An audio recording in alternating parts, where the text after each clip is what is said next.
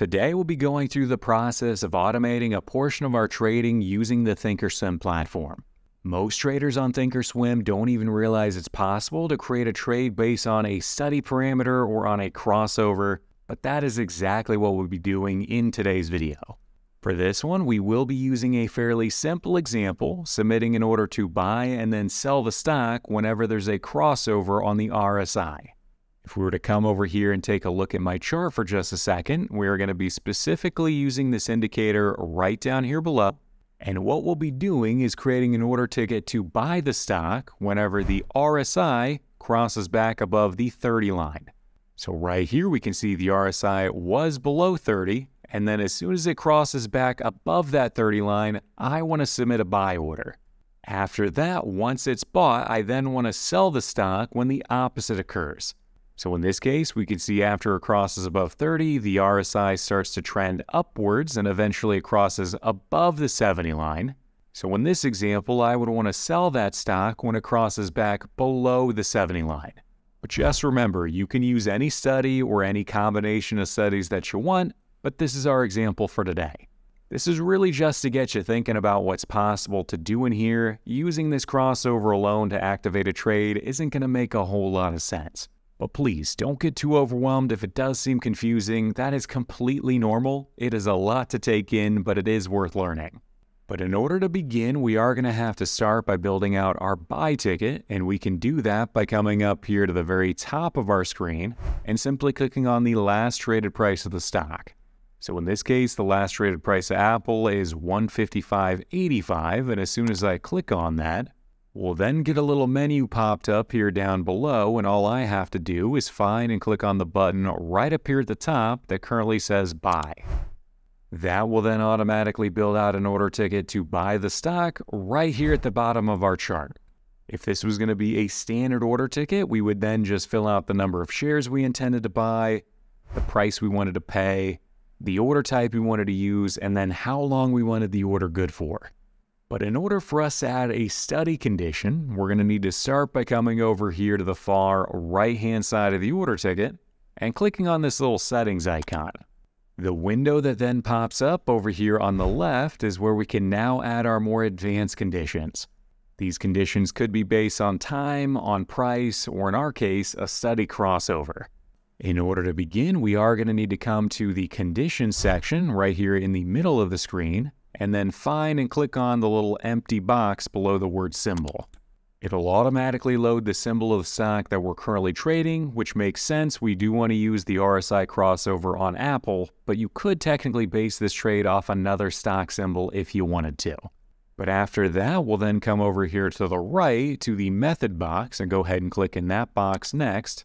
And here we can now specify that we want to base this condition off of a study. So right here at the bottom where it currently says study, and then over here on the right, if we wanted to start fresh, we'll come over here and hit the edit button. That'll then open up a window that you might have seen before if you've ever made a scan within here, and it's where we're going to be able to add our study parameters, where we can now specify exactly what we want to happen before the order gets submitted. At the moment, we can see there is already something in here, so in order to start fresh, let's go ahead and come up here and delete what is currently in here just by hitting delete. Then in order to begin by adding our conditions, we'll come over here on the left-hand side and hit the Add a Condition button. That'll then open up the Edit Condition window where we can now begin by coming up here to the very top and selecting the condition. Remember, it is going to be a study condition. For this opening trade, we're going to be specifically looking for the RSI to cross above 30. So we're going to be looking for the RSI. We'll just search for it at the very top up here. I can then find and click on it down below. That will then automatically load the default parameters for the RSI over here on the left-hand side. And right now, I do want to keep it as the default, but if you wanted to adjust anything, this is where you would do it. The next thing I need to do is specify what I'm looking for, and I'm looking for the RSI to cross above. So right here in the middle, we'll select crosses above. I can then come to the right and specify what I'm looking for it to cross above, and in this case, this is going to be a value condition. Go ahead and select value, and I am specifically looking for it to cross above the value of 30. So we'll go ahead and adjust this from 100 to 30. Now that that's done, I can come down here below and hit the Save button. And right here in the conditions window, we can see our current parameter. The only thing that we're looking for is the RSI to cross above 30. But right here in the lower left where it says add a condition, we could also add additional parameters if we wanted to. But in my case, I'm happy with it, so I'm going to leave it set to just the RSI. And the only other thing that I needed to do is adjust the time frame that this study is referencing. So in this case, if we were to come up to the very top, right now it is referencing a daily chart, but if I were to click on that, I could now come down here below and adjust it to the 15-minute chart. Now that I'm happy with that, I can come down here below and hit the OK button. And now that study crossover parameter has been added to our order ticket. It's now saying that the RSI has to cross above 30 before this order above is submitted. But since I have no idea what Apple's going to be trading for whenever the RSI crosses back above 30, this doesn't make a whole lot of sense at the moment. So what I'm going to do to simplify this quite a bit is just come up here to where it says limit and flip this instead over to a market order. We could also come down here below in the description section if I scroll down just a little bit, and right here it's going to describe exactly what it is this order is looking for. It says we're going to be submitting the following order to buy 1 share of Apple at the market price, but it's going to wait for this to happen first. So right here it's saying that the Apple RSI has to cross above 30 on the 15-minute chart before the order is submitted up here above. And since that is exactly what I want to do, I'm going to come down here to the lower right and hit the Save button. And now if I wanted to place that, I could come down here to the lower right and hit Confirm and Send. But in my case, since I also wanted to put in the closing trade along with this, I'm going to come over here to the far left-hand side where it currently says Advanced Order Single. Go ahead and click on that. And within the menu above, I'm actually going to flip this over to a first trigger sequence order. So that's going to mean the first order, once it fills, the order to buy the stock. Once that order fills, I then want to put out the order to sell the stock. I could add that sell order by simply coming down here anywhere on the green line of my order ticket and simply right-clicking on that.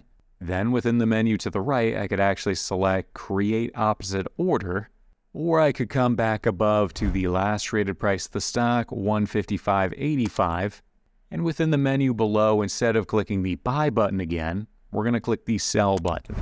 That will then add the sell order down here below, and by coming over here to the far right-hand side of the order ticket, we can again click on the Settings menu. And for this one, what I want to do is submit the sell order whenever the RSI crosses back below the 70 line. So just like before, we're going to come to the Conditions section, go ahead and click in the box below Symbol, come to the right and click on the empty box below Method, and we're going to again use the Study parameter. We're going to edit it to start fresh. We'll need to delete whatever's in here, so let's go ahead and delete that. And again, we're going to start by adding a brand new condition. Going through this a little bit faster this time, we're again looking for a study condition. It is the RSI study, so we'll go ahead and find it in the list below. Go ahead and leave it as the default. And this time, coming to the right, I'm looking for it to cross below the value, so value condition, of 70. Once that's done, we'll come down here below and hit the Save button. And again, the only other thing I have to do within this little menu here is flip this over from a daily chart to a 15-minute chart. I can then come back below and hit the OK button. And just like before, I want to submit a market order whenever that condition is met. Now, in order to lock it in, we'll just come down here below and hit Save. And now in order to place this, we will just come down below and hit the Confirm button, and then hit Send one more time in order to actually place it.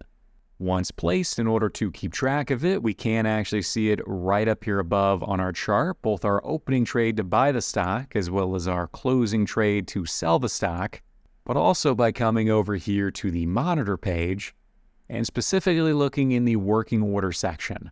So right here is the opening trade to buy the stock, and then once that fills, it'll activate this order to go out there. You could also check on the settings or the conditions that we use by coming over here to the far right and clicking on the little gear icon right here. And now, just like before, it gives us the same little window describing what it is this order is looking for.